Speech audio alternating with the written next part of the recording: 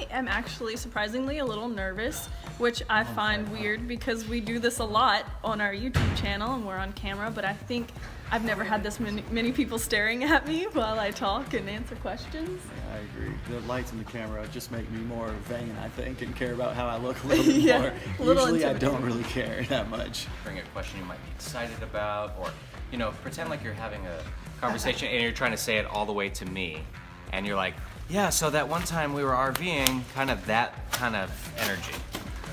Why did they put me out this way? I should be in, I want to stay. Why should they put you in a zoo? What good are you? What can you do? Is that, you need more? Yep. All right. What can I do? How here is one thing.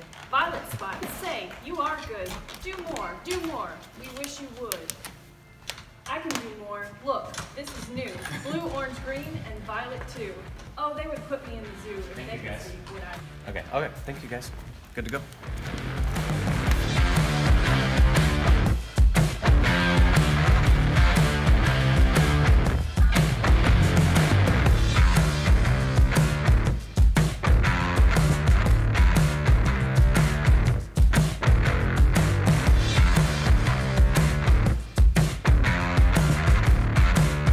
So much about boondocking since we've been here. It's awesome.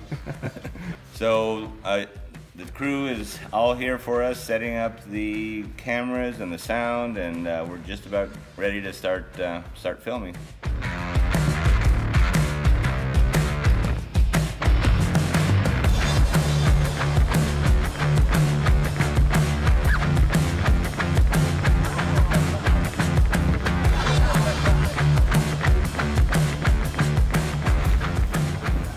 Okay, I have a special delivery for our producer. Our producer happens to be our RV neighbor. So, hey Eric, I have a gift. Oh, yes! Hey.